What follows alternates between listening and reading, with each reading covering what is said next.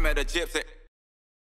It's just, even just to zoom out, isn't it just crazy to think of what, like, you must have just fought your way through your career. Like, even when you zoom out to like the early retirement, it's like, that probably didn't feel early, man. Like, that probably felt like a fucking late retirement. Like, I want to be done a while ago. Like, this shit is a lot. Like, to go through, you know, like, you really put yourself through a fucking crazy amount of stress and pressure and like just fear, and you know, then you deal with like the media and you deal with like the fame and then the money, and like, it's a fucking crazy way to live a life. And then, you know, then you've got to get on that bike every single weekend. Like, it's just an insane way to live a life. And you know, we talked about before just in the car on the way here, like, you get what you want, you know. It's like, you just obviously, you just wanted to get it done and like do what, you know, get it done, do what you said you were going to do, and then fucking dip, because it's just like, this is a lot. It was, you know, I struggled to understand why it was a little harder for me than other people. A lot of other people, they don't mind the fame, they didn't mind all the rest of it that came with the racing. The pressures, all those sorts of things, and I've only been very recently diagnosed with anxiety as well, which I didn't actually know was a thing. Quite honestly, I thought it was just something people made up to say, you know, there was another way for being stressed out, and I'm like, yeah, everyone gets stressed, but I didn't realize why even my back locks up.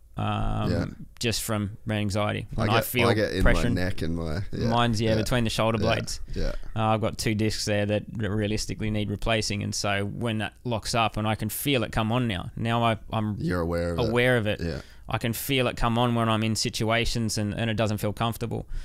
So it would have been easier in my career if I knew about it and sort of maybe could have managed the situation a little bit better. But again, I got a bad rap for sometimes being a little bit closed off from people and media and all that sort of thing, because I just was never ever comfortable doing it. Crowds, I was never comfortable with, all that side of it. And then race day, literally for years, until probably my last 2 years of racing MotoGP, the better weekend I had, the more I wanted to die. Yeah. I would literally be curled up on the motorhome floor or whatever, sick as a dog, just stomach in knots. Just, you know, I did not want to race. It was just, I could not feel any worse, any more apprehensive of everything. It was just, you know, I felt the pressure from the team, from everyone that had ever helped me, all the rest of it. You know, you've got a team of up to 70 people there with hospitalities and all that sort of stuff, sometimes over 100, to be honest. I couldn't tell you the exact numbers. And especially when you were the number one rider and everyone's expecting you to win basically every weekend, you know, that built on me. And I only realized that after I finished my career, why I used to struggle so much with it. And then I sort of got my own little mantra that helped me my last couple of years, which was, you can only do what you can do, and you cannot do more than that. Yeah. Which for me was, I'm going to go out there and give it my best, and I can't give it more than my best. As long as I know I've prepared well, I've done everything as well off the track as I can on the track. Something that you alluded to before is you get out of life what you want. Yeah. And so many people like to say that they want things and they're desperate for it, but it's how you go about it and how you, like I said, everybody that lines up on the grid, it's exactly what you were saying before, basically, was that everyone that lines up in these races, they want it probably just as badly as you do, but there's a big difference in how they go about getting it. Yeah. And people who make it happen versus people who want it to happen. Yeah. And you know, this is something that was very different with me. It was so hard for me to go racing that I made sure I did everything and ticked every box that I could. Some days, some weeks, I had those lazy weeks where I just, you know, couldn't drag my ass off the couch, and it maybe showed at the end of a couple of races, and that would really kick my ass into gear and go, right, I can't slacken off here, especially in my early years. And then, you know, that just made me stronger mentally as the years got on. Yeah, it's like to know, like to be a fly on the wall in your mind and to hear some You'd of have the plenty of space. to hear some of the conversations that you would have had with yourself when you were like in the fetal position in the motorhome, like I can imagine just you basically trying to talk yourself out of lining up every single time that you were on the grid. And I think a lot about that because I mean I have that internal resistance so much. I mean, like I didn't want to release the Daniel Ricciardo podcast for a week. Yep. I just like didn't. I was like, this fucking sucks. Like I suck. I'm not good at this. Like I shouldn't be doing this. This isn't something I want. Like I was a fucking mess after it. You know, Maddie's like, what's wrong with you? You're good. I'm like, nah, this is you fucking. can't change how it's coming in though, can you? But it's just this internal conversation, and I know like I've got, I guess, techniques that I try and work through and to alleviate that, because it's essentially like what I've figured out is like it's a conversation that you're having with yourself in your head. Mm-hmm. But it's like if you say like I see that cup, well, I see that cup. Who the fuck am I talking to? Who is the person that I'm telling that I see? Like I'm the one that's seeing and tell. So the left side of the brain. Yeah, we get into these crazy conversations with ourselves. And I mean, I would when I first started competing in jiu-jitsu, that's probably like the scariest thing I've ever done, just because it's like it's a combat thing. And I'd have just that same deal. Like I couldn't sleep the night before all day. I'm trying to talk myself out of going. I don't think I should do this. And it's just like, it's just this constant conversation that you're having with yourself. You're almost trying to talk yourself out of it. Then you end up doing it anyway. And the only thing that helped me with that was, I guess when you said like, you can only do what you can do. My version of that was, if you're going to leave. Yeah. But if you're not going to leave, don't torture yourself for the 5 hours that you're here before you slap hands and you do the thing. Like if you're going to do the thing, just do the thing. If you're not, then leave. And then I was like, well, I didn't give myself the leave option. It was like, yeah, do it and be happy with what you've done.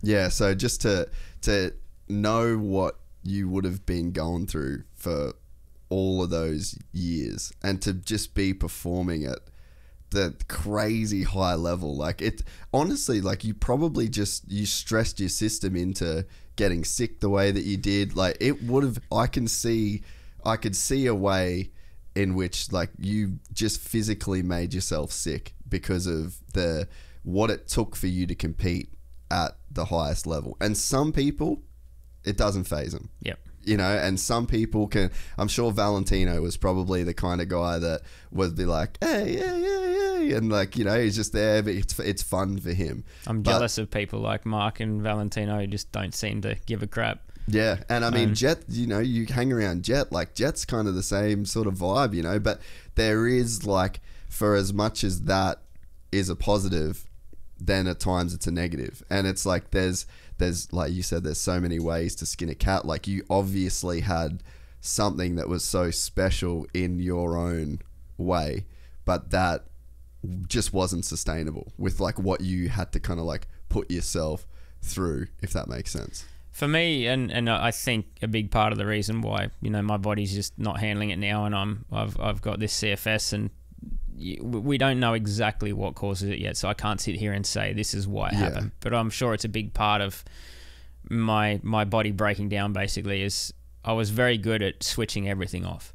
So no matter how bad or how nervous or how pent up or anything I was very good at telling myself to just suck it up and get on with it. And when did that start? Like at what point in the weekend? Is that like a Friday practice thing? Is that before you get there? Is that the morning of? Like, no, that was just it's a bit like anything, you know. You were talking about you're surprised that I had fear going through corners. My will to win was greater than the fear. So then I had to, if I let fear control me and everything, then I never would have gone as fast as what I did. So I would figure out how to be fast without, you know, the same risk. And then there, of course, takes a little bit of fear out of it. But it's also, for example, going through turn 3 at Phillip Island or turn 3 at Valencia, the way I used to go through them, it's a lot to overcome. Like the way you've got to crack the throttle on at those speeds, Phillip Island's fifth gear, right? We're going through there. It's 265 going into the corner, k's an hour down through the dip. And because you're always getting a big push of wind from the inside going out to the ocean there, a lot of the time when you're pushing in through there, the front end wants to go. And I was saying before, I don't like the front end. I don't like the feeling of it compared to other people. I never had confidence.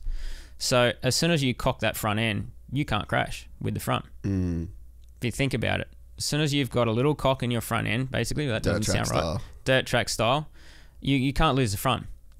So basically, I would slide before I even got to the corner. And this is where people don't realize, number one, the difficulty, the overcoming the fear, and then why it works, is that when you go into the corner and you have to get that rear to brake before you get to the corner, because otherwise, as soon as you get into the corner, your front end's dictating everything, and you don't start to slide until you come out of the corner. And then that's just sliding. That's not hard. These bikes have a lot of power. It's really not hard to slide these things.